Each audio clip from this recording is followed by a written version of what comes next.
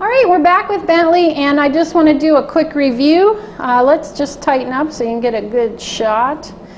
Bentley, 3F width, but we started behind the halfway point because we identified that Bentley has a pretty good sized dip in his shoulder.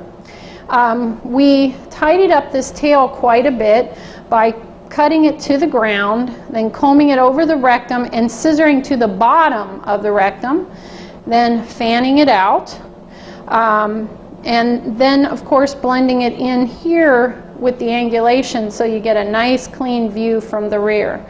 The underline we took a 3F against. He has chest to his elbow.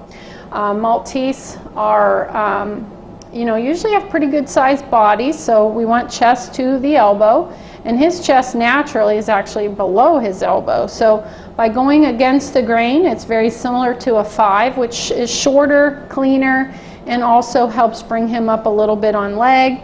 We took quite a bit of coat off the back of his leg to give him more angulation, but yet he's not bald back there. And then we did the same thing on the front. We cut in to the front, and you can see one side's done, one side's not. We did quite a bit to straighten out this leg. This is what his legs normally look like. They're pretty crooked. You can see the bends. So we did some things to straighten out his leg. We're not magicians. Make sure that you got a clean line feeding between those legs, that you haven't left any tags of hair. Okay? And then his head was, I left this area, the dome, and then went 3F width back. We took that half and took off his chin right down to his Adam's apple. That's our starting point.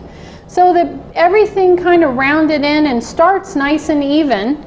And then just remember, watch these little Maltese ears because they're all different. And with Bentley here, he's got a very high set ear. So you got to remember they're going to fold multiple different directions after and before and during your grooming process. So just take a second look at those ears as they're going out the door. If you look, I have a couple straggles. I have not trimmed this ear, but we've got a couple fuzzies sticking out on the other side. So that's it, the Maltese. Thank you.